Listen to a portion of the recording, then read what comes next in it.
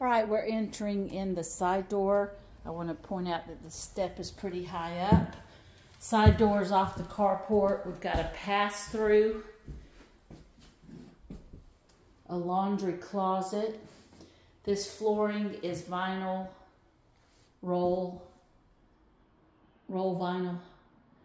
The countertops are Formica. The cabinets were missing some of the handles, the pulls, but I think I saw in the picture they've at least replaced some of the cabinet faces.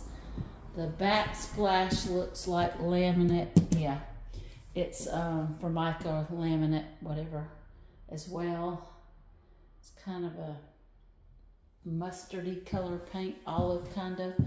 Here's the living room. We've got wood laminate that runs from the living room. Same wood laminate in this dining and living room, I'm sorry. Here's the front entry.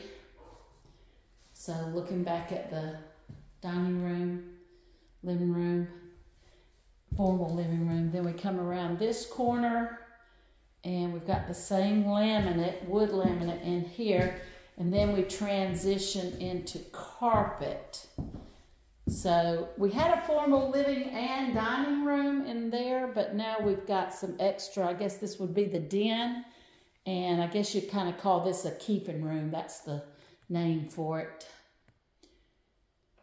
And then the den, this definitely looks like an addition because we've switched up from wood and aluminum windows to newer windows. So this has been built out, and I can feel the spot in here.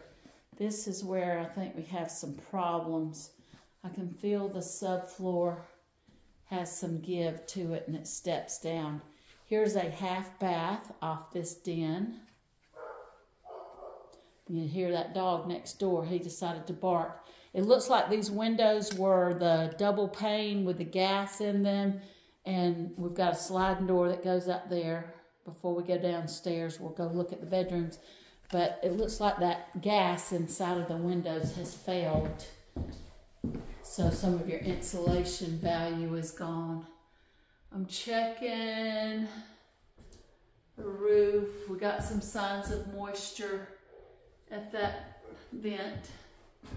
I don't see any of, but I do see some settlement issues maybe right there, right there. So that can happen when you build out your addition over your crawl space, basement, whatever. All right, and then here's bedroom 1 to the left coming down the hallway. The bathroom, the guest bathroom is across from it. Shower tub combo with newer tile, newer toilet. And that looks like ceramic tile on the floor. And again, Formica cabinets and a newer sink. We'd have to look back at the old listing pictures. This apparently is the primary bedroom. So it's going to have an attached bath. You can see the aluminum windows. The size of the closet in here is not real big. We do have a full bath attached to it though. And same thing, tile surround. This does look like a newer tub, and we've got a different tile in here than what was in the other bathroom. And a single vanity. Was that other bathroom a single vanity? We'll go back through and look. All right, let's look at the last bedroom on this floor. Bedroom 3 is on the front, left coming down the hallway. And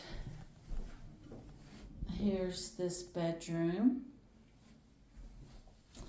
And that concludes the upstairs living space with 3 bedrooms, 2.5 baths. Now we're just going to go check out the basement and the backyard.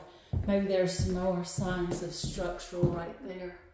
No, they got some kind of old-fashioned cord or something, but yeah. See, we got either moisture structure that needs some caulk. Moisture or structure. I don't know, I'm not the expert, but I can tell about signs of problems. All right, let's go down the stairs.